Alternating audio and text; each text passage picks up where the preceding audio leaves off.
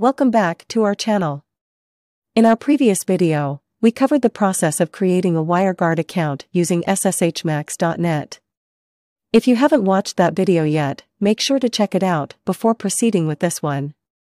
Today, we'll guide you through the next steps of setting up WireGuard VPN on your device. Let's get started.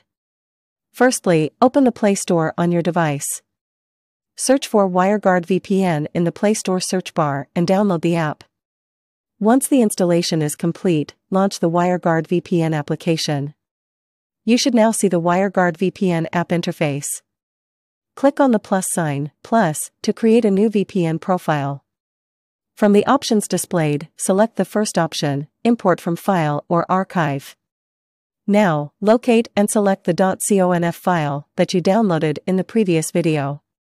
Once you've selected the file, tap on the file name, and then click on the pencil icon to edit the configuration. In the configuration settings, change the DNS settings to Google DNS for better performance and reliability. After making the necessary changes, save the configuration. Now, it's time to enable the VPN. Simply click on the toggle button to start the VPN connection. That's it. You have successfully set up WireGuard VPN on your device. Enjoy a secure and private browsing experience. Thank you for watching this tutorial. If you found it helpful, please give it a thumbs up and subscribe to our channel for more useful tutorials. If you have any questions, feel free to leave them in the comments below.